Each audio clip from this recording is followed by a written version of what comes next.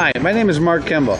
I'm a USBC Bronze Level Certified Coach and the Pro Shop owner at Nob Hill Country Lanes in Manalapan, New Jersey.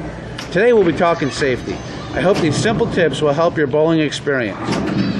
Our first check will be of our bowling shoes. Whether you use rental shoes or have your own, you'll want to check the soles and heels for any debris or wetness. If you find a problem with your rental shoes, return them to center control and get another pair. If the shoes are your own, use a stiff brush to clean them. Now, just prior to taking any turn, you will want to check your sliding sole on the approach before you bowl. Once you're ready to bowl, always pick up your bowling ball from the sides. With two hands, never insert your fingers into the holes, as a bowling ball coming down the ball return may cause injury to your hand. Also, never place your hands near the opening to retrieve a ball return. If you have a problem, contact center control.